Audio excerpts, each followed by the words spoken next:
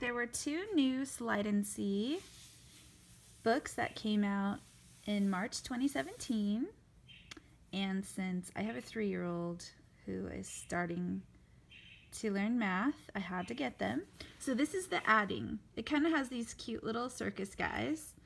And I like how this one looks visually because I always try to teach her on fingers so that I can add a finger or like put a finger down and ask her to count them again.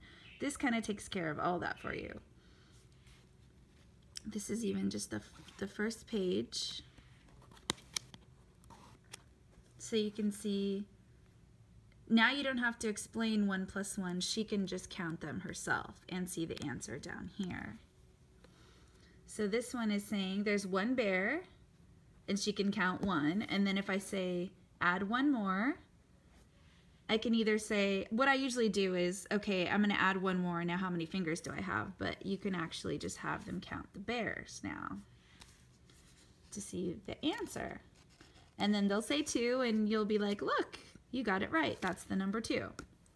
So I'll just kind of show you the other ones. So there's 2 flying cats, and when you add 1 more, you can count the cats and recognize that you got it right. So it goes all the way, just adding 1 until you get to 5. Then the next one is harder. You have 5 birds here, and then you're adding 5 more. Then they can count them and see that they got it right. So it just adds 1 till 5, and then it gives you kind of 1 more challenging. So I think it's a very basic one.